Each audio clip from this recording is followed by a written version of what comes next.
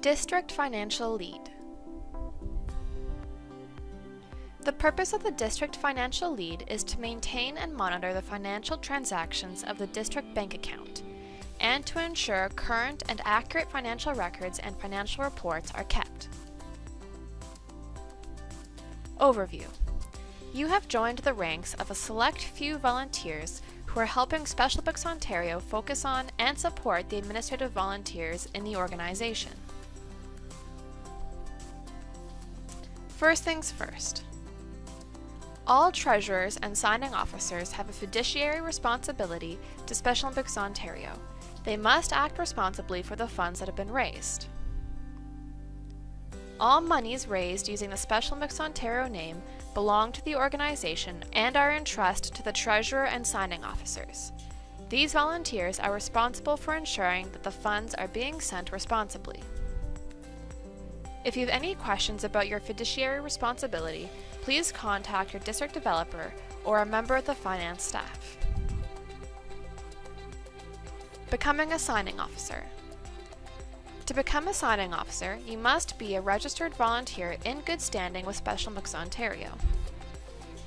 You must complete the bank enrollment/update form, plus a copy of the signature card, and mail them to the Special Olympics Ontario Provincial Office at 65 Overlea Boulevard, Suite 200 in Toronto, M4H1P1. Please do not take this form to your local Royal Bank branch. Be sure to include the District Administrative Lead and District Secretary as signing officers on the signature card. Finally, SOO's Financial Department will provide you with the account number of the district account along with the current balance information and any historical records you may need. Maintaining district bank accounts. Bookkeeping. There is no preset accounting software required to prepare a simple set of books for your account. A simple spreadsheet or journal is sufficient. Excel or Lotus can be used with the following headings. For receipts, date, received from, amount received. For expenses, date, check number, payee name, check amount, HST, AMT, and description.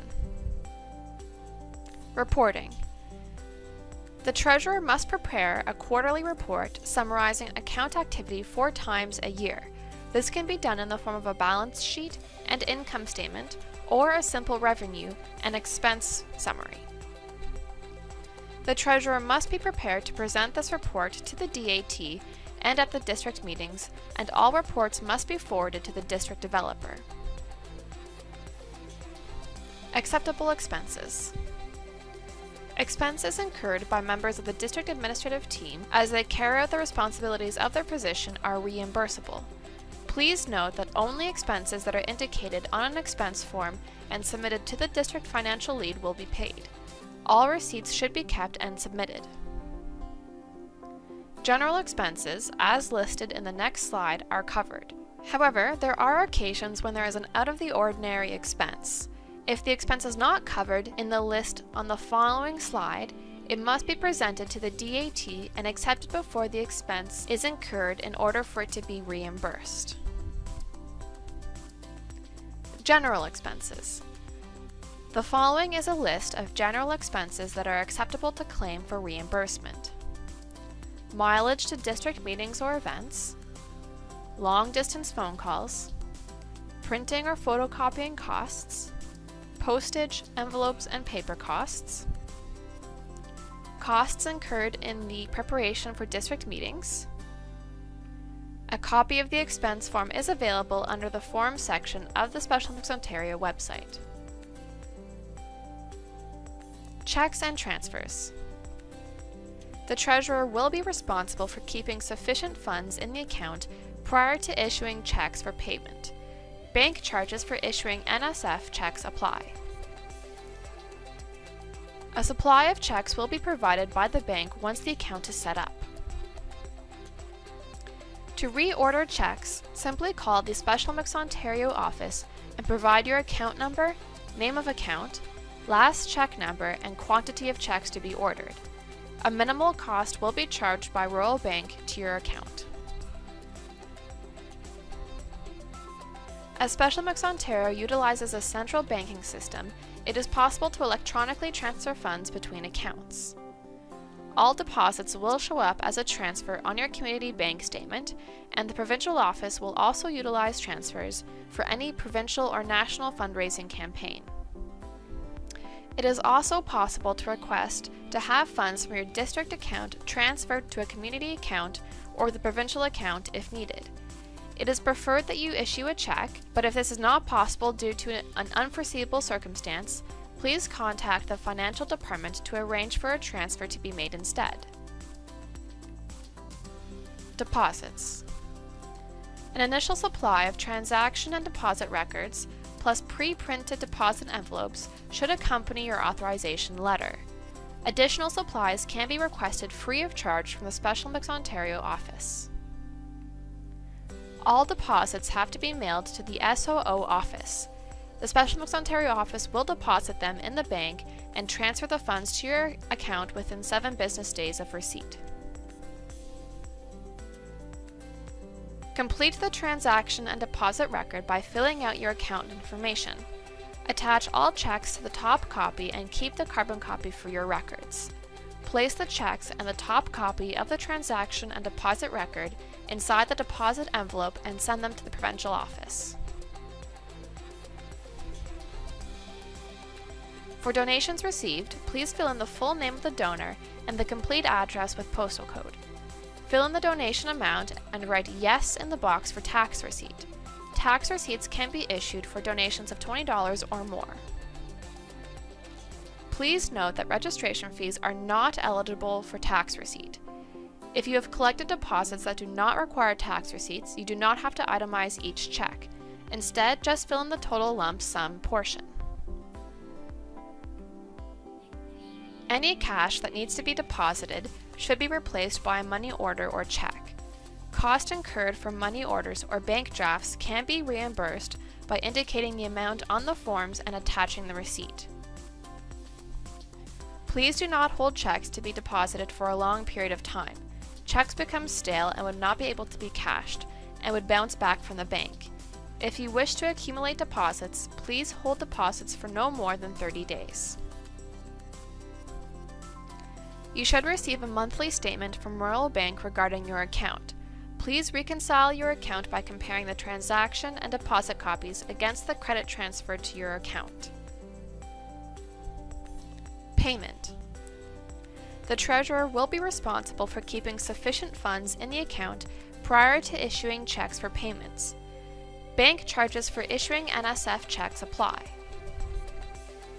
A supply of checks will be provided by the bank once the account is set up. To reorder checks, simply call Special Mix Ontario and provide your account number, name of account, last check number, and quantity of checks to be ordered. A minimal cost will be charged by Royal Bank to your account. Checks should always be issued to the direct supplier when possible. If a volunteer has incurred an expense out of their own pocket, they must submit an expense form along with the original receipt before they can be reimbursed. Please see section 2.1.5 for more information regarding expenses on the information portal.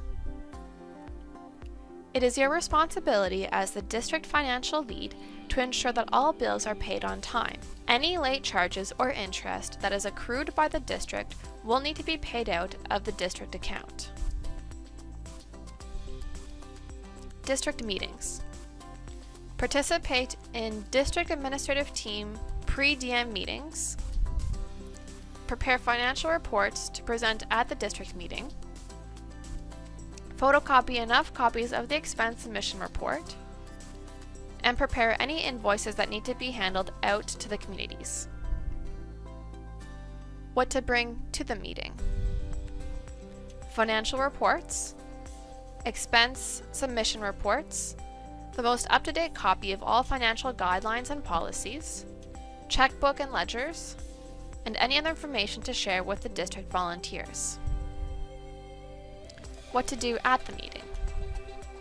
Present the financial report, distribute expense submission reports as needed, write mileage checks as needed, act as a resource for any volunteer that is attending the meeting. Act as a mentor. As the financial lead in the district, you may be asked to act as a mentor to other treasurers in the district. With your background and experience, it would be great if you could contribute some tips and tricks to the financial forum and provide treasurers with templates and spreadsheets that they can use. Treasurers in the district may use you as a source of training and information. Creating the district budget. Each year, the DFL is responsible for submitting the operating budget to the district developer and Special Books Ontario's financial department. These budgets should be submitted by the first quarter of the year. Funds for the approved budget will be transferred into the district account from Special Books Ontario. Approved budget items could include volunteer mileage to district meetings and workshops, DAT postage, DAT long distance, snacks for district meetings and workshops, DAT photocopying, and DAT paper and ink. Overseeing the district team's finances. One of your jobs is to work with the district team manager to ensure that all payments relative to your district team attending the games have been collected and invoices are paid. These payments include the $50 games registration fee to be paid for all athletes attending the games and the uniform fees that are determined based on the cost of your uniform quote. Every community has different policies around whether they do or do not cover either of these costs for the athletes or coaches attending from their community. Some communities have policies that state that athletes pay a certain percentage or up to a fixed dollar amount for these expenses. It is not up to you to know what community covers what. All you need to do is send each community an invoice for the amount owing from their constituents. Copies of the invoice should be sent to all community treasurers and community coordinators. All registration payments must be received before an athlete can compete at the games, and all uniform payments must be received before the uniforms can be handed out. Here is a sample invoice.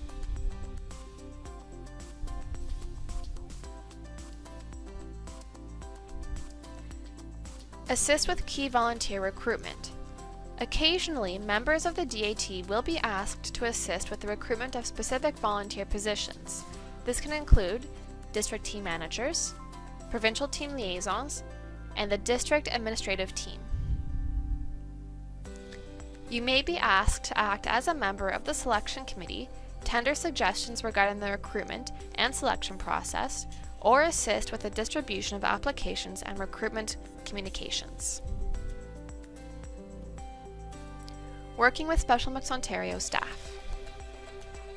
You will work closely with your district developer and Special Books Ontario's financial department to fulfill all of the duties that have been outlined in this course. The DD is your main point of contact with Special Books Ontario and will be able to provide you with further training and help throughout your 2-year term. Ongoing open communication is the key to the success of the district administrative team. As a district volunteer, you are expected to access your email frequently and to answer all communication in a timely manner. Please advise both the volunteers in the district and the DD if you will be unavailable for an extended period of time. This can include vacation, sickness, or personal commitment. We look forward to working with you and listening to your feedback regarding this course and your term as a district financial lead.